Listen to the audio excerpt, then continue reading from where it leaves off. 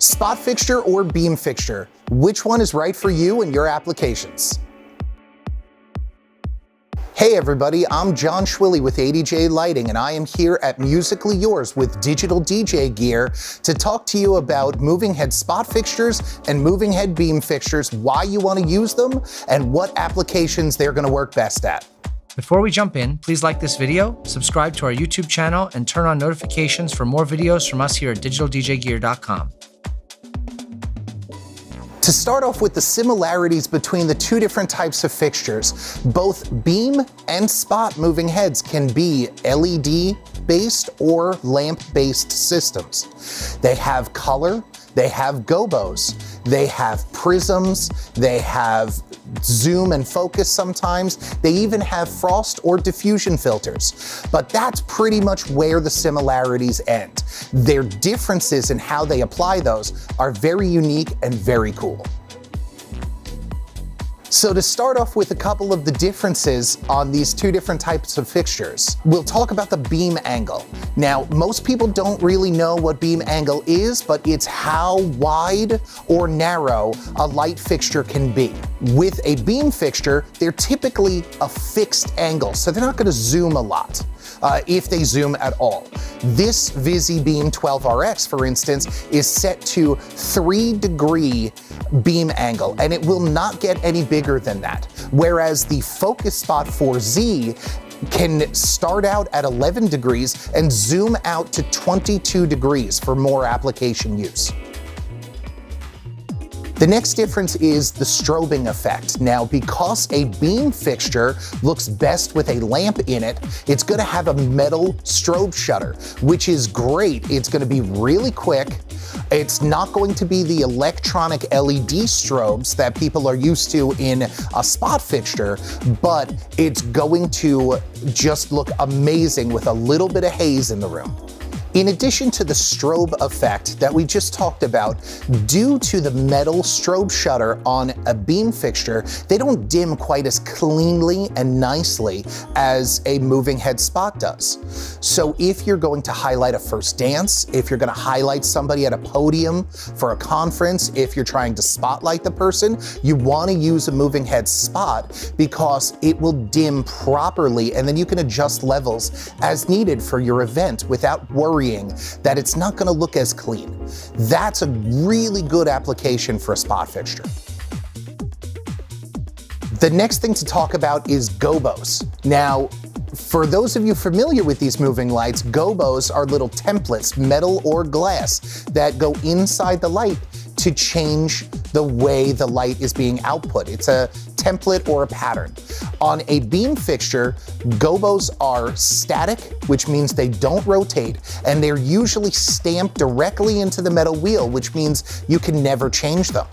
Whereas on most moving head spotlights, specifically on the Focus series from ADJ, they're all made with rotating and replaceable gobos. So you can put different logos on your events, you can put different names for your different clients. If you're doing a wedding, you can put up their names, you can put up the year, you can do a person's birthday party with their name on it, and you can get those custom gobos made at any major gobo manufacturer. To add to the cool effects that gobos can do in both of these lights, there's also different prisms featured in spot fixtures versus beam fixtures. Typically, in a spot fixture, you're going to get a 4-facet prism or even a 6-facet prism, but they don't typically go beyond that. Whereas especially in the VisiBeam 12RX, there is a 24-facet circular prism that creates an amazing tunnel effect with gobos in, not to mention really accentuates the ability to do split colors in the color wheel. So next up is a motorized focus.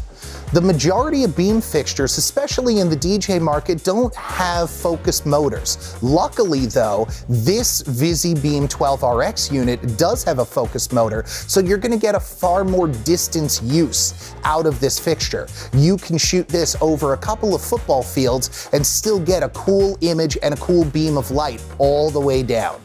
Whereas most moving head spot fixtures are going to have both zoom and focus, allowing you to use them in shorter throws as well as some longer distance throws. And then you can adjust the focus for your gobo patterns as needed to highlight any scene in a room or to highlight a person. They work especially well on a dance floor when you're highlighting a first dance. They both have pan and tilt movement, but the motors in a spot fixture are intentionally slower.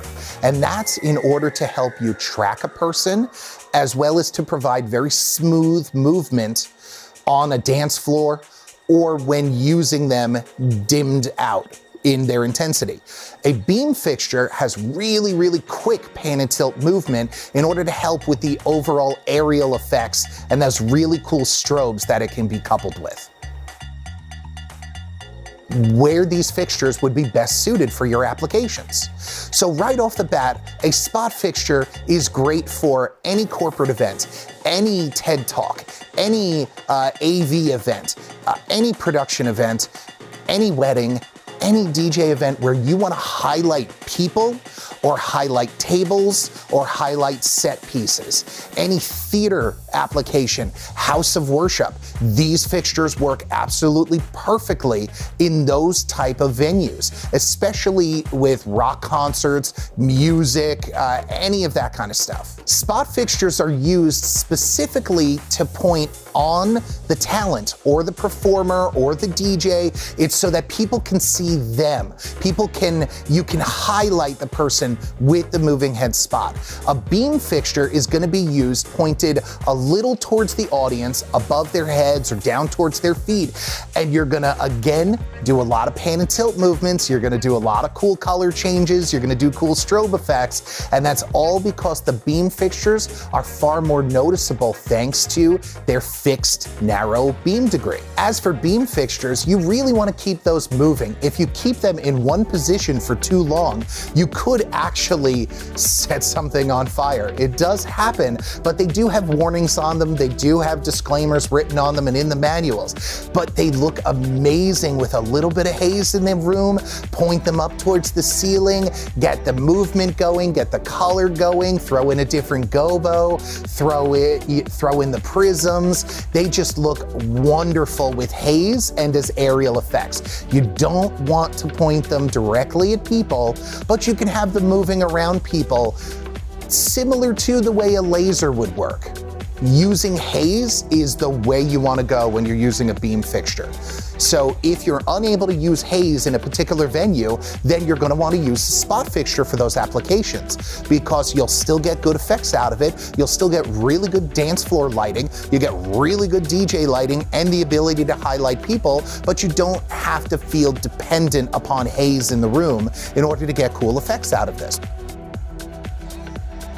So those were the key differences, similarities, and best application use for both moving head spot and moving head beam fixtures. Once again, we used the ADJ Focus Spot 4Z for our spot fixture and the Visi Beam 12RX from ADJ for our beam fixture example. These lighting fixtures and many more are available on digitaldjgear.com and in store at Musically Yours in New Jersey. Thank you, like and subscribe. We hope you enjoyed this video from Digital DJ Gear and Musically Yours. Be sure to leave a comment below if this video helped you and check out these other videos we think you'll like. To learn more about all of our pro audio, lighting, DJ, and recording equipment, please give this video a thumbs up and subscribe to our YouTube channel now. Until next time, thanks for watching.